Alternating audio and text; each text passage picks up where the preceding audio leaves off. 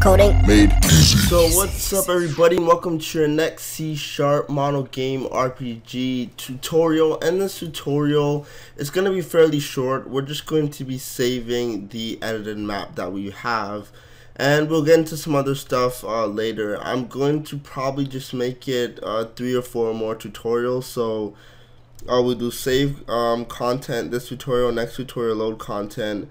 We'll add in layers, and then in the last tutorial we'll add in like undo and redo functions, and that will be it. It's going to be a very basic tile map editor, nothing serious, nothing really in depth. And if you guys want to add in extra functionality, that's up to you guys. I'm just here to get you guys started.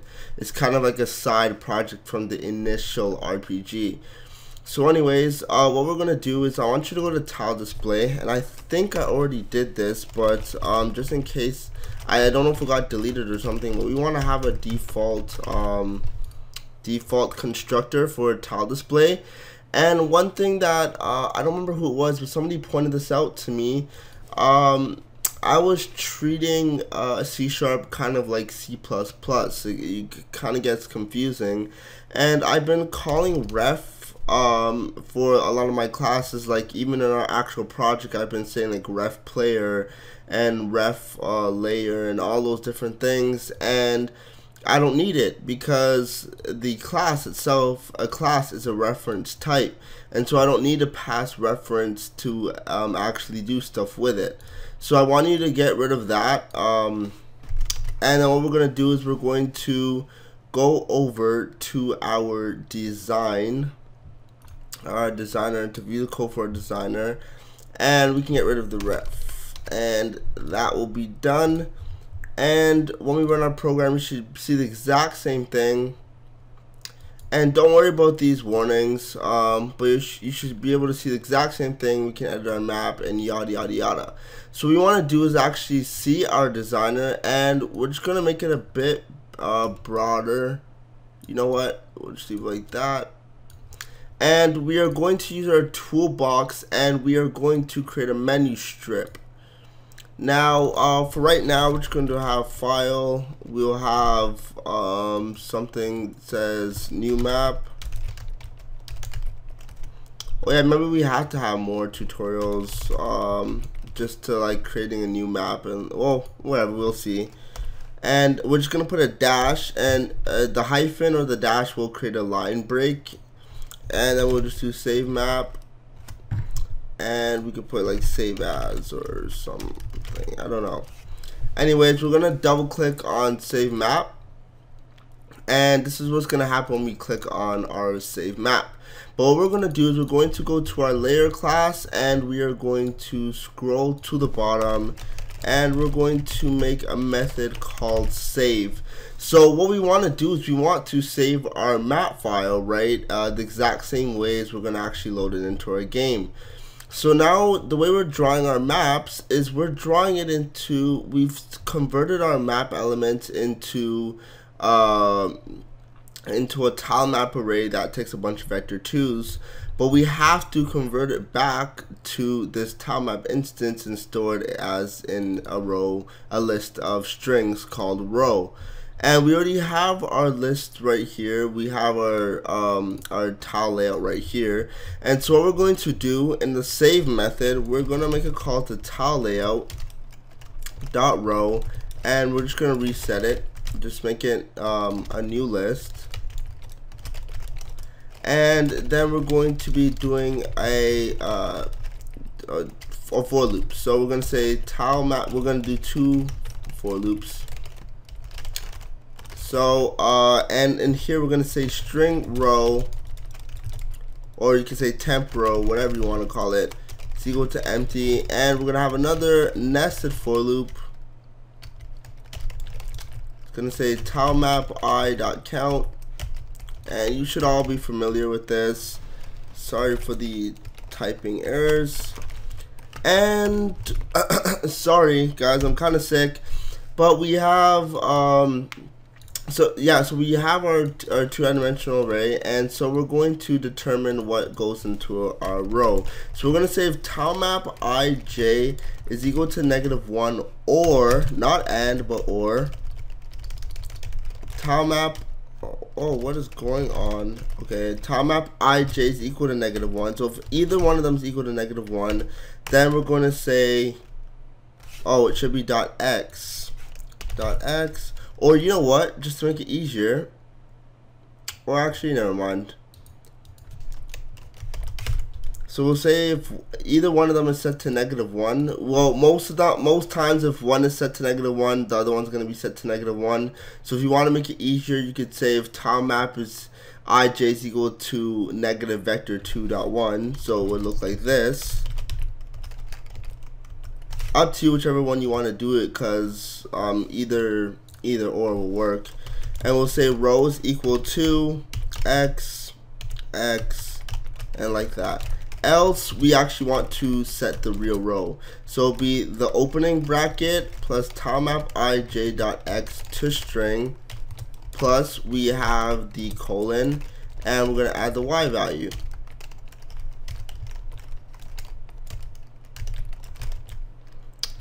And I hope you guys can see this. I think you can. And that's all it's going to be.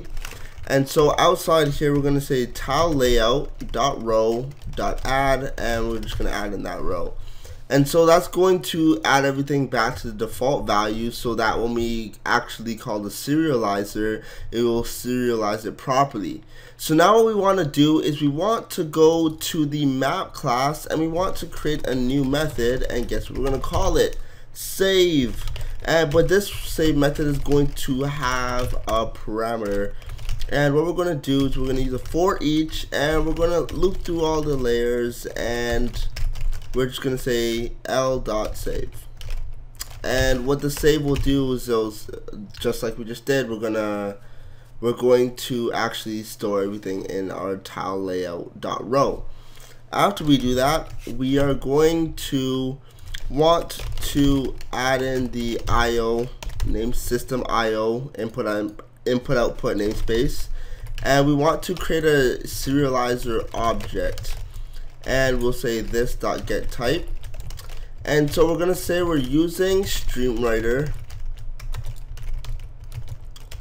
equals new StreamWriter, and we'll pass in the file path, and then we'll say XML dot serialize, and we'll put in the writer in there, and we'll put this object in there, and that will serialize it correctly. And sorry about that, that was just my phone. So now what we have to do is we just have to go to our form1.cs, and in form1.cs we have to create something called a save file dialog. And if you've never seen one, don't be alarmed, and I just call it SFD for save file dialog. You can name it whatever you like, and we're gonna say sfd.filter, and we want to set it that we filter it to load in XML files. So we'll say .xml, and we'll put a horizontal line and a star.xml. Now if you want to know really what that does, you can search up a tutorial on C#. I'm not going to go in depth into that. I expect that you would at least know some basics of C#. And we're going to say sfd.title, and we're going to set the title to save map. And so what we're going to do is we're going to say that if sfd.showDialog equals to that, the dialog result okay. So if they've selected a file, or if they've saved a file name, they've written down a file name and a directory they want to save it to, and they click OK, this is what's going to happen when they click OK. So what we want to do is we'll just make a call to editor1 and sorry about this, but we have to go back to our editor.cs. And our editor.cs, we are going to create a map property, and we're going to say return our map instance. Simple enough. So in form1.cs, we'll say editor1.map save, sorry, and the file path is going to be sfd.filename.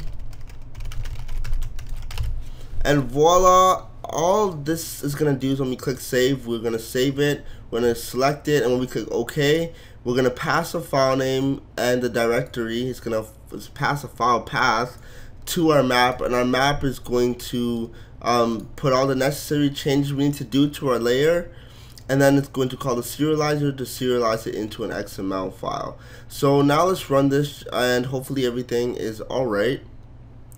And it is not alright, so I'm pretty sure it's in our designer code. And let's just check this out. Yeah, and it has my tile display, but so if you guys are getting an error about a tile display or something, just go to your designer.cs code, and that's why I told you to do the default constructor. It replaces it with the default constructor. So what we want to do is just pass in the editor like so, rebuild, run it, and so you get the same program we had before. And before I even do anything with this file, what I want to do is I want to let's see, I want to show you the map at first. And sure, I don't know what's going on. I don't know why I can't. Oh, maybe it's because it's in use. Okay.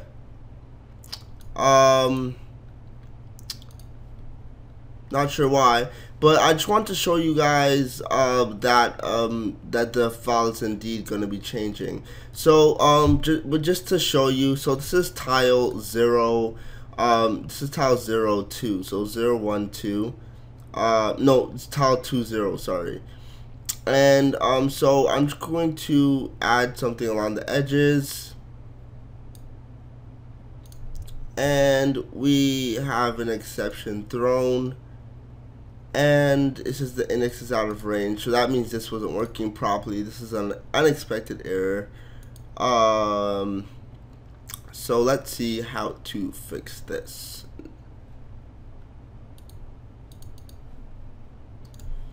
So it's saying J is -1. I'm thinking it's because I might have accidentally went off screen. Let me just test this out again. Yeah, it's because I went off screen, so we're gonna have to prevent that in another tutorial.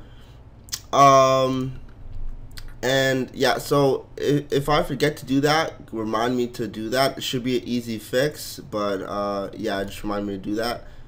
So we're gonna click start, and we're going to just add in something along the edges, and we're just gonna click file and save map.